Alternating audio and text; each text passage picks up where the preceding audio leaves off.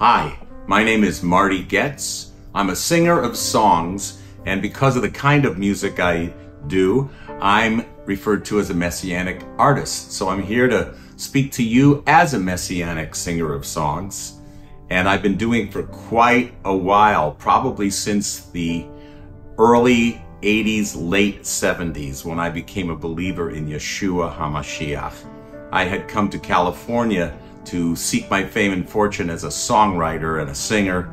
And a couple weeks into that time, I came face to face, figuratively speaking, with Yeshua HaMashiach, the Messiah of Israel. And I've been making music for him and through him and with him ever since. My earliest memories of Jewish music is from the synagogue. I was in the Cantors Club at Temple on the Heights in Cleveland, Ohio. I learned to sing liturgical music. I learned to cant. Then on Friday nights, a Shabbos dinner at my grandparents' house in Cleveland, I would sing the prayers for the wine and for the bread. And so I was really steeped in that kind of traditional liturgical type Jewish music. And we had a great cantor at our temple named Cantor Saul Meisels, and he really made an impression on me. But I never thought I'd be doing cantorial music or anything of that sort, because the music that I heard at home was more along the lines, it was also Jewish music, but it was not Messianic. Things like West Side Story, and This Is the Land of Milk and Honey by Jerry Herman, and Fiddler on the Roof, of course, which came out when I was a young teenager. So that was my earliest influence in music, and ironically, I'm still doing that kind of music today. When I became a believer in Yeshua, I began to get aware of Messianic music. And one of the first influences I had was a group called Liberated Wailing Wall, in which was one of the leaders, well, the leader of Chosen People Ministries, Mitch Glaser. I remember listening to that. It was unlike anything I'd ever heard. It drew from kind of the Eastern European oompa, oompa, oompa, oompa.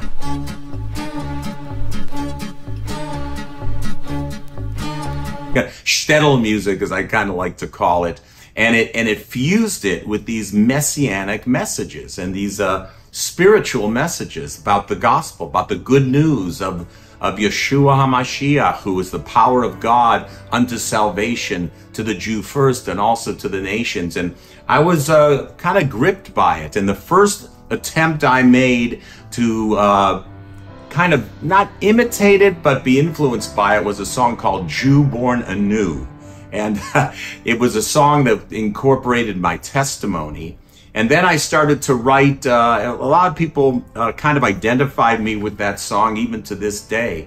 And also I began to incorporate Hebrew into my songs, always trying to incorporate Hebrew liturgy, things that would speak Jewish messianics, things that would speak about Yeshua in a Jewish way.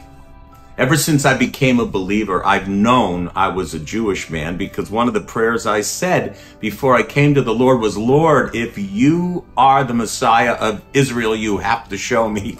And he did. And what has influenced me is that I know even more in my, what I like to call full of days, I know more that it was really significant in my life that I was a Jewish man brought into the kingdom. And I said that to my wife, who was my wife-to-be at the time, Jennifer Yaffe, who became Jennifer Yaffe Goetz. First date we took, we went through a 3-hour walk.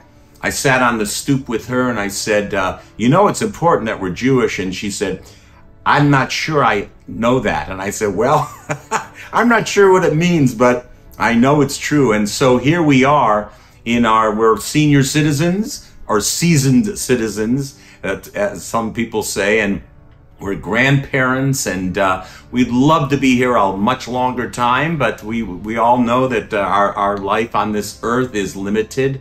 But we know more today than we did then, that we're to be a voice for the Jewish people, for the Messiah.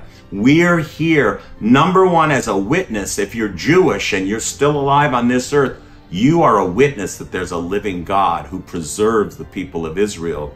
And if you're a believer in Yeshua, the Messiah, you're a double witness, because you're a witness of the King of Kings, the Lord of Lords, the one who is the King of the Jews and the Lord of the nations. It's hard to describe my style of Messianic music. As a matter of fact, in the beginning, when Messianic believers started to get wind of who I was, they weren't quite sure about me, because I'm really a balladeer at heart.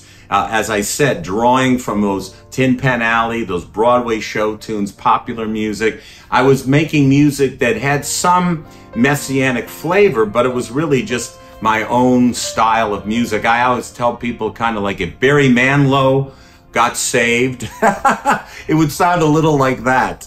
And my daughter Misha mentioned that she writes from the scriptures. I've been writing from the scriptures from the beginning. The first song I ever wrote was Psalm 23. I opened the Bible, it's the only scripture I knew, and I put music to it, and lo and behold, it was recorded by a lady named Debbie Boone, for whom I worked for about 10 years. Her father, of course, Pat Boone, wrote the words to Exodus, so I was in a really good environment there. I was with people who loved Yeshua. They call him Jesus, of course, but I also was with people who loved Israel.